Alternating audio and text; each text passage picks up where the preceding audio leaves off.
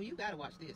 My brother just married a woman he's only known for 7 months. Congratulations to my brother, and I love him, right? But this is the twist. He was with a woman for 10 years. Everything she asked my brothers to do, he is doing for this woman that he has only known for 7 months. Bottom line, bro, I love you if you're watching this. I had to share it. Stop begging these men to do things you need to be done. Wow. 7 months after a decade-long relationship. Can you believe that? It really makes you think, what drives people to commit? Is it the time they spend together or more?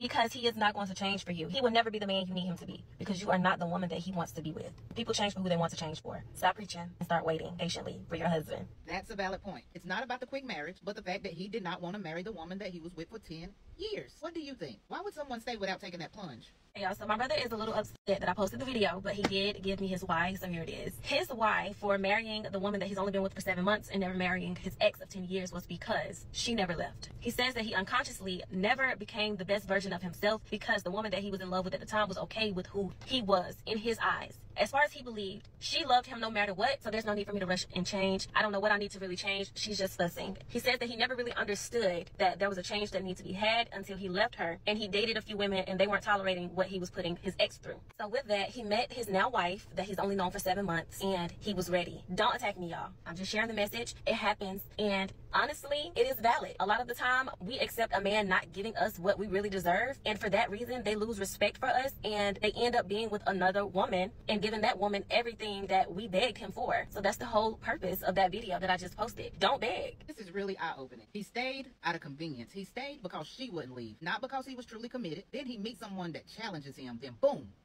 marriage. Boom, he's doing everything for her that he wouldn't do for the other woman. You think being challenged in a relationship is a key to knowing you found the one? Don't waste your time if they're not willing to commit. It's tough, but it's true. If someone really wants to be with you, they'll show it. Have any of you experienced this? Please share your thoughts and drop those comments. Let's get this conversation started. Don't forget to hit that like, share, subscribe, follow. You know what to do. Let's go.